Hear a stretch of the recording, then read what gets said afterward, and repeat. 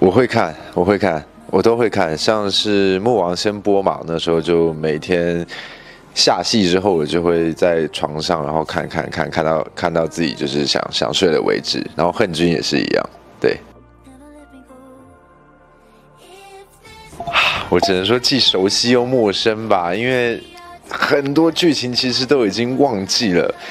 包括恨君吧，也就2年前。然后，可是我在看的时候，比如说我看到一半哦，我可能去个洗手间回来，然后我就突然发现我被打了，然后我忘记我中间为什么，这中间的事情我全忘记了。对，我就会回头再看一下，哦，到底是怎么回事？就是你每一秒都不能就这样过去，不然就是全部都自己都接不上这样。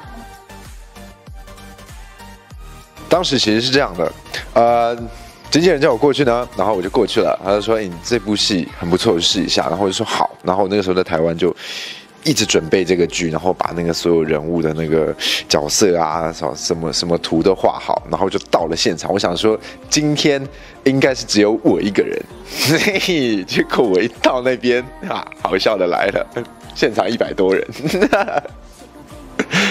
然后呢，我一到那边，我整个人就傻了。我说这么多人啊，那我要不明天来？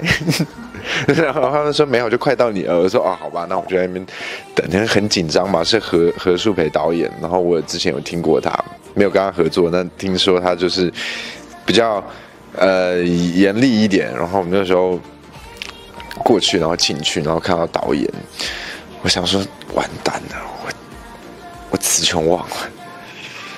然后导演就是说啊，就跟我对戏，然后对完下来，然后经纪人问我怎么样，我说这次是我最没有把握的一次试戏，我觉得我绝对选不上的，对，结果试上了，运气真的挺好。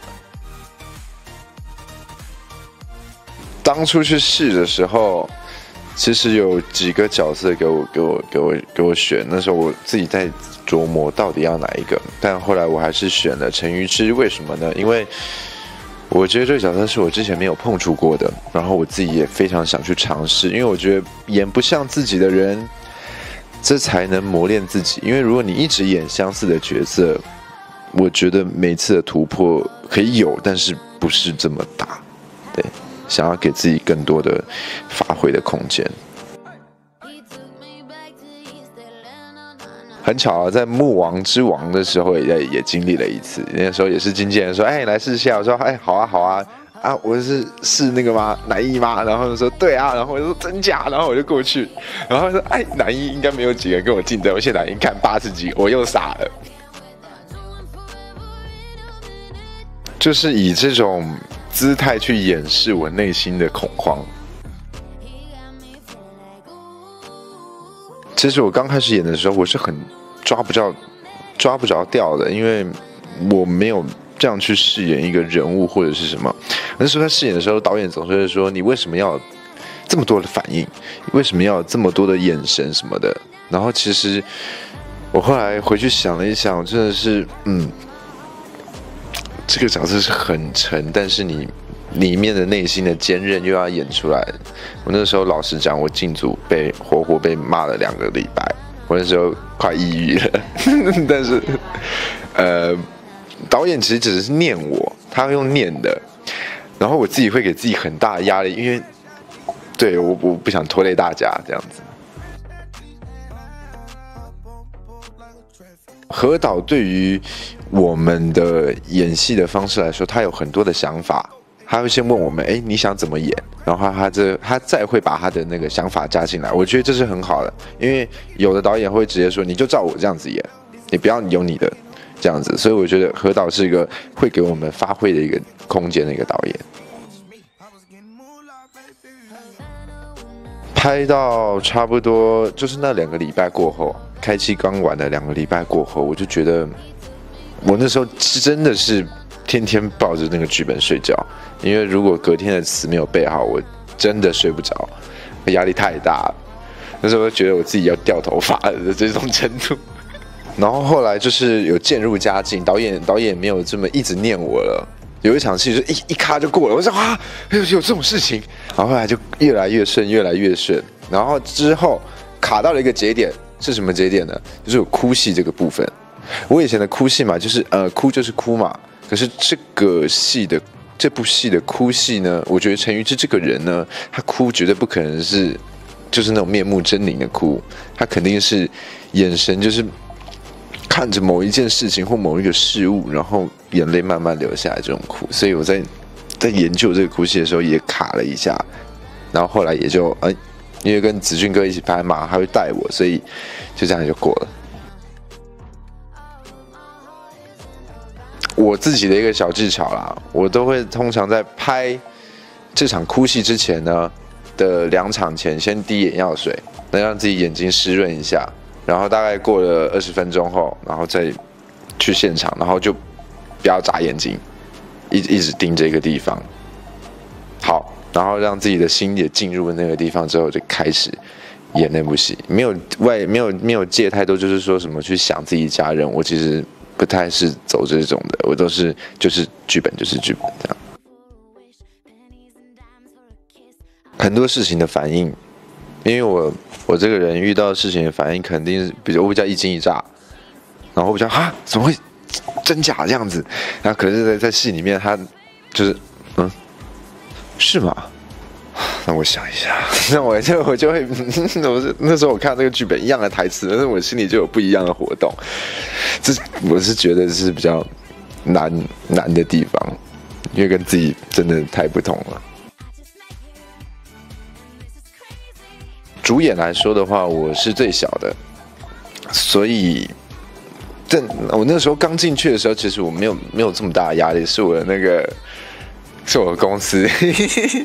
那时候一直说你要绷紧一点，你要绷紧一点，神经要绷紧一点。导演是何导，然后跟你配的是子俊哥，然后其他人就是谁，这个老演员又是演过什么。我那时候一进去我就看，哇，好眼熟，我说压力好大。我那个时候的确是年纪最小，然后也的确演技也是最菜的一个。我那个时候已经紧张到，就是说明明就是这一场戏，我是要拿着一杯水起来喝，我觉得那个手都在抖。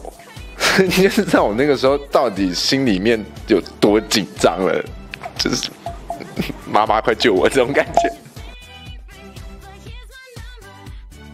我觉得是子俊哥，为什么呢？因为我跟他演戏的时候，因为我知道我跟陈瑜之跟江月楼这2个人非常重要，所以我跟他的戏一场都不能落掉，一场都不能掉，眼神每一场都要到。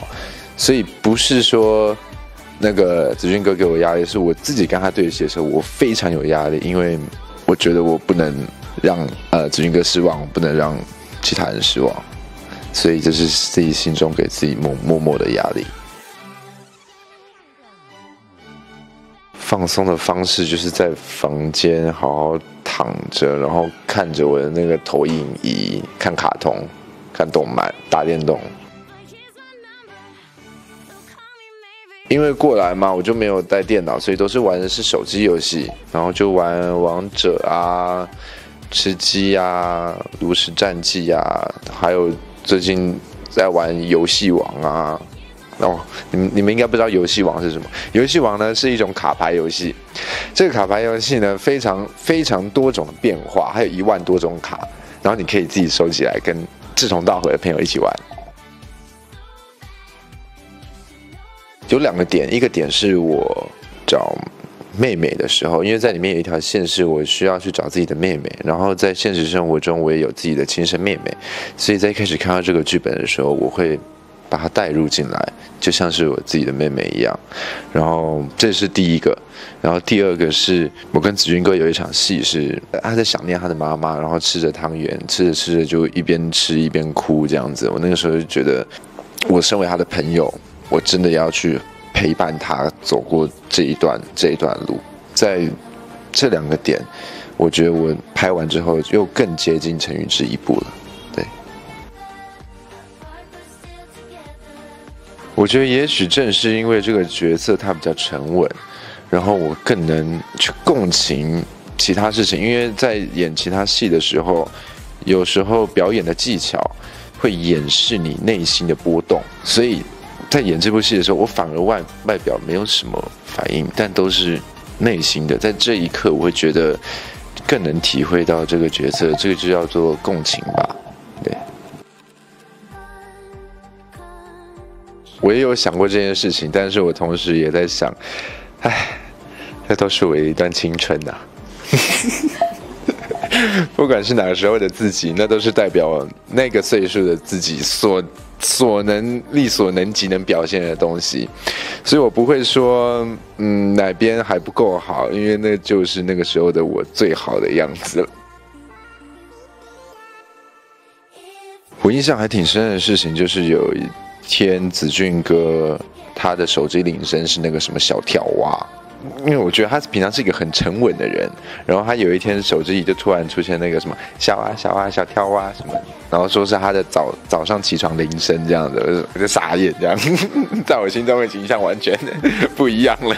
还有印象很深刻，就是因为导演的普通话，我有时候真的听不懂，因为他是港普。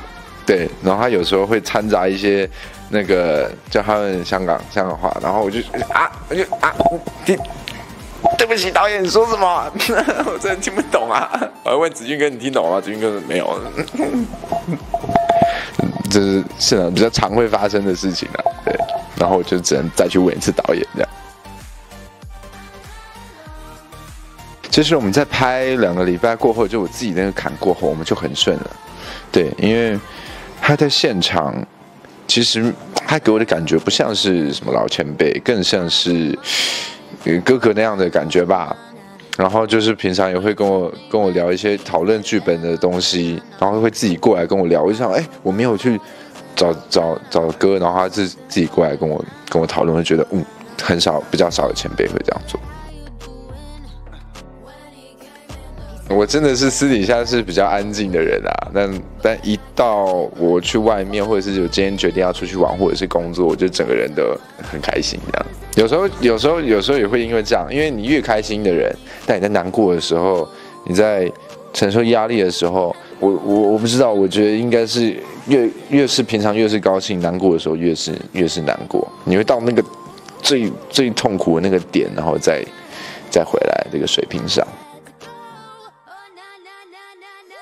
不多，只有一次，就是我刚来北京的时候，那个时候我突然觉得压力很大，然后自己在房间里面就是真的是大哭特哭。我觉得每个人都有这个时候啊，就是刚来到一个地方，然后觉得人生地不熟这样，之后就再也没有了。当然，除了有几部戏都是别人找上来的，那其实我自己还是平常都会去试戏，就是做这个动作，因为我觉得不管怎么样，如果你太久没拍戏了，那你起码也要去试试看，让自己保持在那个状态里，不要掉。因为你这个东西一掉了，你要找回来，你就跟跳舞一样，你要找回来，你就必须真的再花很多精力去找回那种之前的感觉。我之前其实也是。但是到后面，我就觉得这样下去不行。我这样的话，没有踏出这一步，我觉得我不能再往上或者是什么的。因为很多人都说我不要去主动跟他们讲我想演啦，不要去试戏啦，我很怕。很多人其实很多演员是很怕试戏的。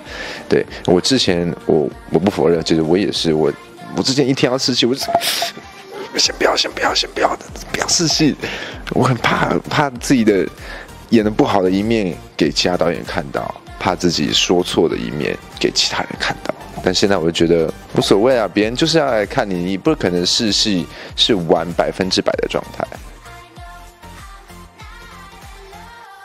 会有时候你就演完，然后导演就说好，谢谢。你这个时候就会像个大石头砸你的头这样的感觉。谢谢导演。对，那你可能为了今天这个试镜，你准备了3、4天、4、5天，甚至1个礼拜、2个礼拜，然后这么早起床去把自己打扮得好好，就为了这个，然后结果30秒就结束，你就觉得还是会觉得有点挫败。吃个那个巧克力圣代，再配一杯热可可、棉花糖，反正就吃一些比较 man 的东西，然后我再回去睡个觉。木王之王，那个时候木王之王是我第一部跟公司讲说我想要去试，想要去演，之前他们问我，我都不会是想这么尝试，因为那时候我可能对于演戏还在懵懵懂懂的阶段，然后不知道自己想要的是什么。但这几年下来，我觉得我的目标越来越明确了，就是想做这一行。对，刚入行的时候，那个时候是喜欢表演，但不会想说这是可能是一辈子的职业吧，因为你不知道你2、3年后、4、5年后，你还能不能在屏幕上面演戏？你还有没有观众喜欢？对，我觉得这都是会考虑到很多很现实的事情，比如说你的收入跟不跟得上你的在这边的开销？如果跟不上的话，那是不是真的要放弃？因为我能在这上面获得成就感，我觉得不管做什么事情，成就感是很重要的嘛。那时候我觉得，我能赚的钱够我花，然后我甚至还能寄一点给我爸妈。然后我在这件事上，我看到粉丝的回应，我觉得很有成就感，不管是好的或者是坏的，我都觉得至少我做的事情有被看到。然后再来最重要的一点是，我觉得我的人生有被记录下来。对，我觉得我这每一个人人生嘛，不能白活嘛，至少我那个最青春的时光被记录下来。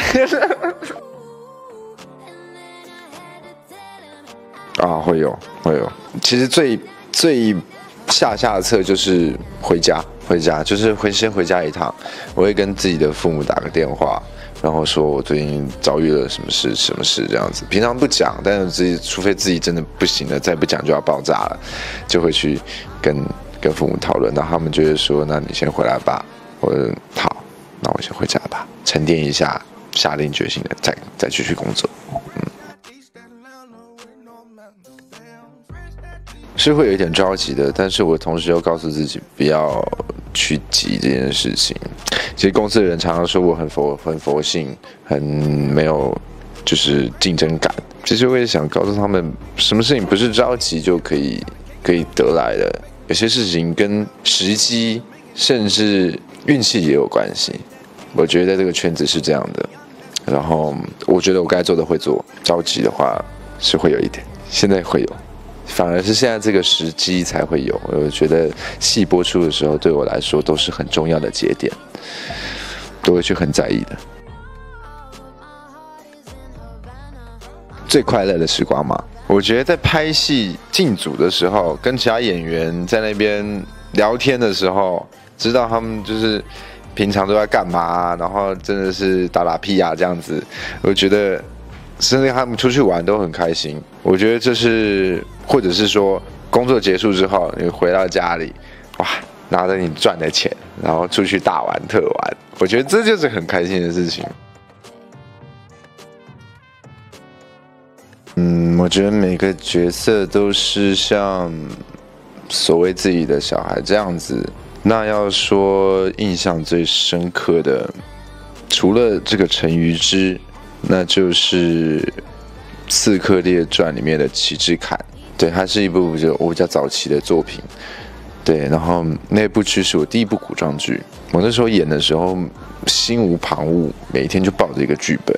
然后我那时候手机甚至连网络都没开，我那时候打开手机只是看看时间，就是把它当手表这样子，然后又放下，然后又继续看剧本。那时候其实对演戏真的是不太懂，我自己都说我不太懂，我就是纯粹就是看着剧本你给我的指示，然后跟我的演员演。那部戏我真的演得很开心。